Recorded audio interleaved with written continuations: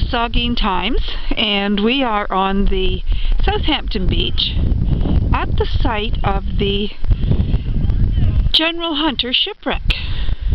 It is amazing, absolutely amazing, the power of Mother Nature.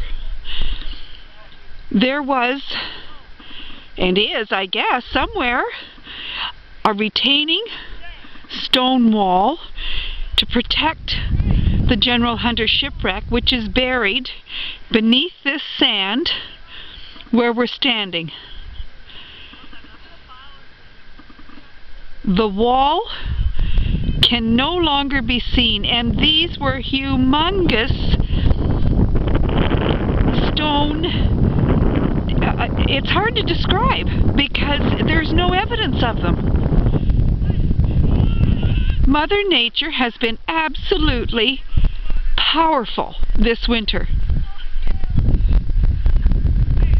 In the distance, there's still ice, of course, on Lake Huron, although there is open water out there, but there is also lots of ice on the lake. Well, it was 97%, 98% covered this winter, and all that ice is moving with the currents and moving toward land. But this is absolutely amazing. There is no sign of the retaining wall at all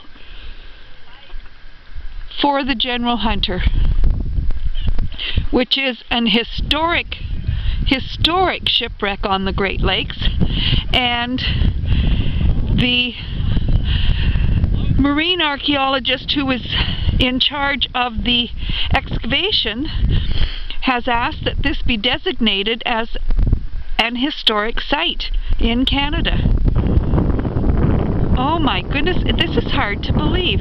There is no sign of the wall whatsoever. This is what Mother Nature has brought in over the winter with the ice.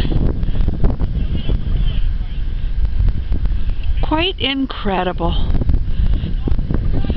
This is Southampton Times, and we are at the site of the shipwreck, the General Hunter, which is buried exactly where I am standing.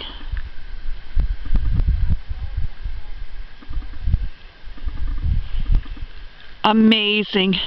It is Saturday, April the 11th, 2015. It's a beautiful day. Otherwise, the weather is absolutely incredible.